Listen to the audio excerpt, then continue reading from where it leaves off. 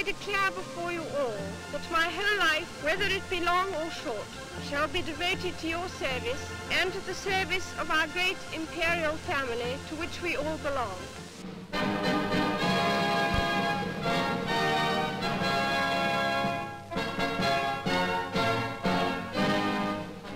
Long live the Queen. The rulers of our land meet to welcome the new Queen. There too, the Duke of Gloucester, her uncle, and the Lord Chancellor. The Premier and Mr. Attlee, leader of the opposition, are agreed in this great moment of our history. Her tour of the Commonwealth cancelled. The princess we knew as a girl and watched in the even growth of her stature comes back to meet her ministers as Queen over the great lands that for 15 years acknowledged her father as head. Now the Princess Elizabeth we knew and loved returns amongst us as our Queen. Before her plane, her government and leaders of the other parties receive her greeting. No Queen had ever such councillors so predetermined to give of their best. No Queen had ever such a people so devoted. Through the long years, she had grown amongst us, one of us. The little girl we knew has become Queen Elizabeth. The love we gave her has become allegiance.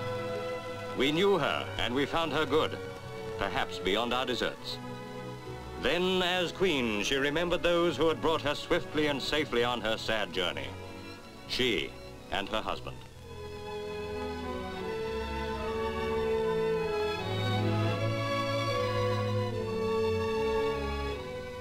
Through Marble Arch, guns of the field artillery pass to salute the new Queen.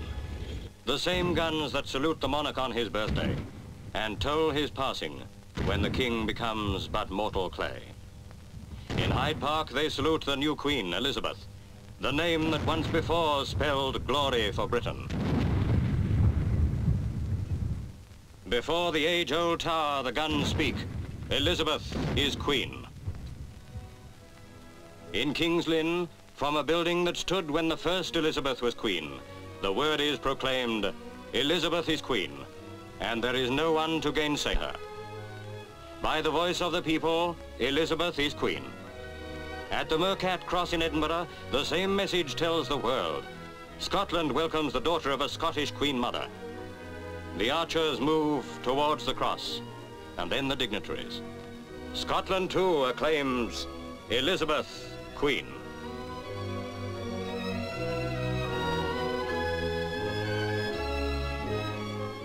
With all the old-time ceremony in Old Reekie, even as they mourn the passing of a king to whom Scotland was a second home, the proclamation is read. And perhaps never since the Act of Union has any accession received such heartfelt good wishes as when the Lord Lion, King at Arms, reads the proclamation. And now the Palace of St. James, the centre of the Commonwealth, London. The heralds come out, the court officials of Great Britain.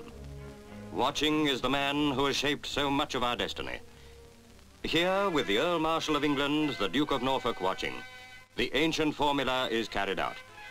The sovereign to be is proclaimed by Garter, King at Arms. Whereas it hath pleased Almighty God to call to his mercy our late sovereign lord, King George VI of blessed memory, of blessed and glorious memory, by whose decease the crown is solely and rightfully come to the high and mighty Princess Elizabeth Alexandra Mary.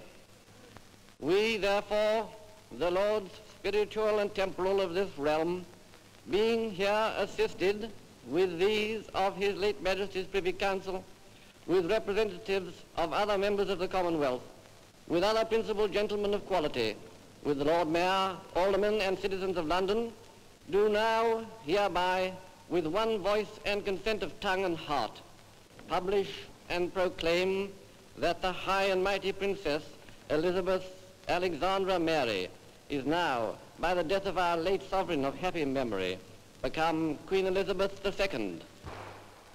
And at the Royal Exchange, the glad tidings are announced in the city that was so long an independent and powerful part of the realm. Hers by right of succession, the Princess Elizabeth has agreed to accept the crown and rule as Queen. Beseeching God, by whom kings and queens do reign, to bless the royal Princess Elizabeth II with long and happy years to reign over us. Given at St. James's Palace this 6th day of February in the year of our Lord, 1952.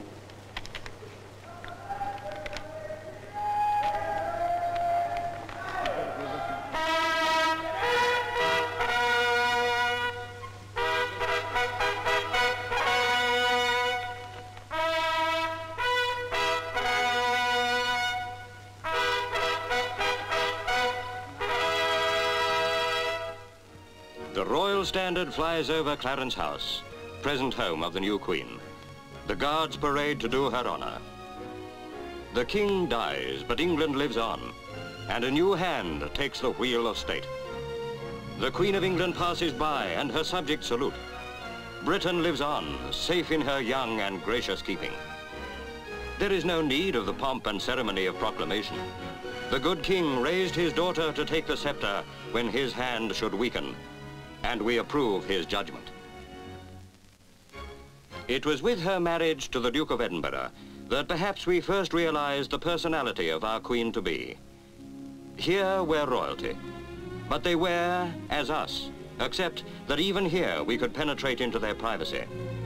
All her life, Elizabeth had been among us. For royalty, childhood is but the preparation for service.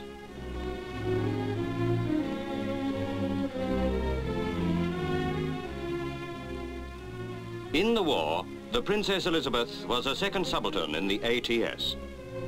By her example, perhaps more than her service, she served her country.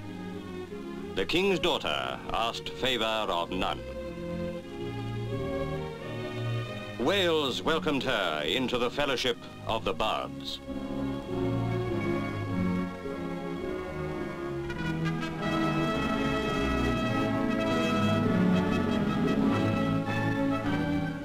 It was in South Africa that our princess came of age. We had watched her through childhood into wisdom. We rejoiced in her marriage, and with the birth of her son and heir, happiness was complete.